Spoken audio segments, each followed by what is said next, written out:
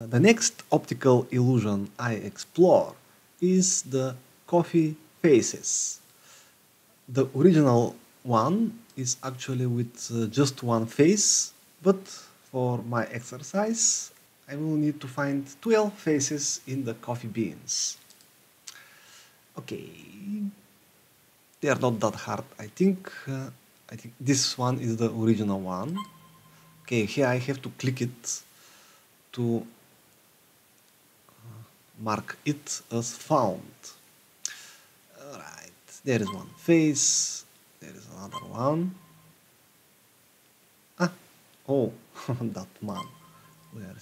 Where is he hiding? Okay. Okay, the good thing is when I mark it, it will disappear. So I will not have to search them again. There is another one. There is this. The original faces. Okay, and here is the last one. So I found them, and I increase my knowledge level. This is for today, and happy Monday.